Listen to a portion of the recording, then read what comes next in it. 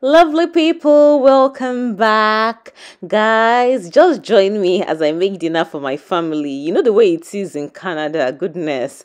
I was overwhelmed, but what do? I just had to move. Do you know I left these tomatoes and everything in my basement for over 6 weeks? I totally forgot that I even had it. I think I was clearing out my fridge one day and I don't even know. I mistakenly told my son to help me put it in the basement instead of the garage.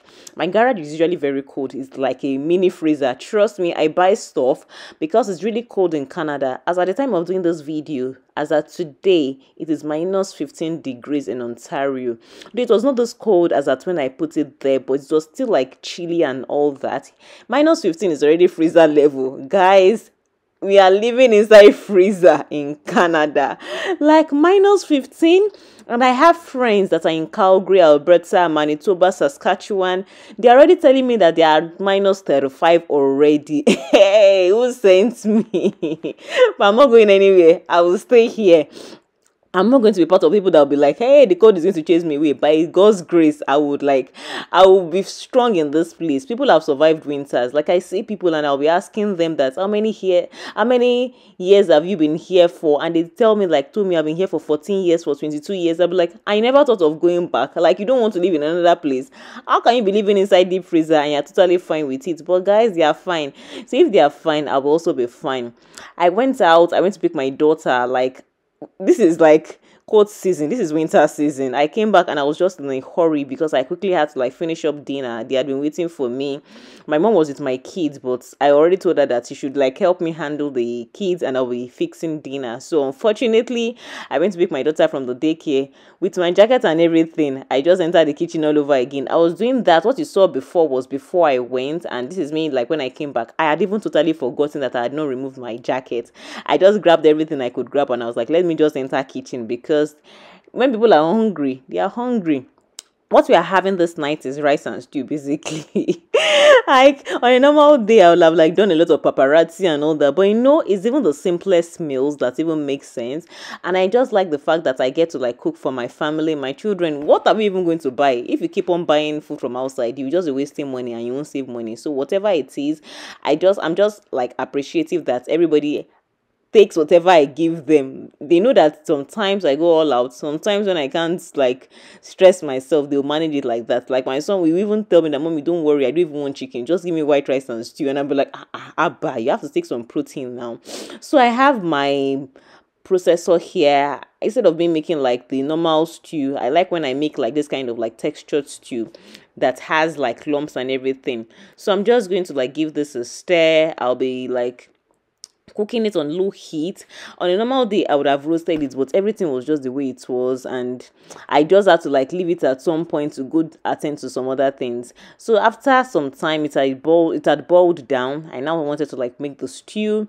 I added some onions to my oil. I'm using some garlic salt. This garlic salt is the bomb. From the time I discovered it in this particular store, Food Basics, I have been buying it. It is everything. Most times I just use it instead of the plain salt, and I'm adding some of my pepper base that I already boiled into that.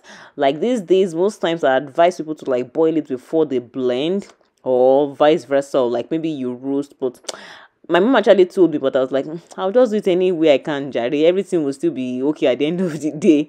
And this was just me, just trying to make the stew. I'll start making the rice very soon. I'll just cover it up for it to cook for some time on low heat, or let me just say medium heat, whilst I start preparing to make my rice. This is basmati rice. I'll be adding some salt. I'll be adding some oil as well. I like adding some oil in my basmati rice. It makes it come out one. If you know what I mean, you know what I mean, right?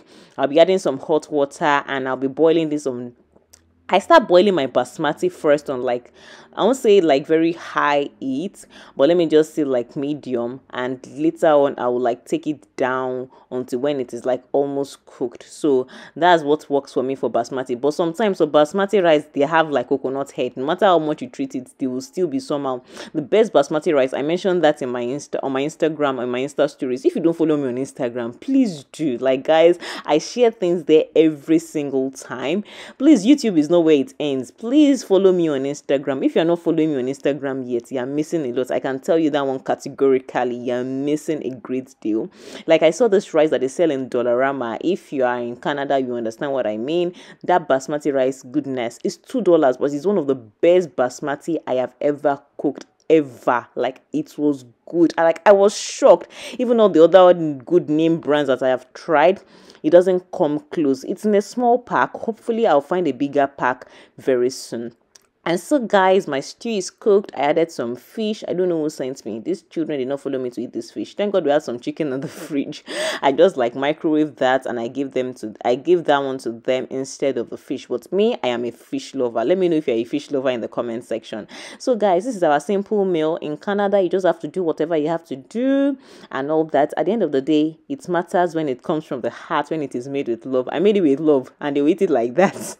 You get. Thank you so much for coming. I hope to see you in subsequent videos. I'll be sharing many more things. This is like lifestyle for me, so expect many things on this channel. Hopefully you learned something today and I was able to like gist with you guys. I'll see you in my subsequent videos. Stay blessed. Bye.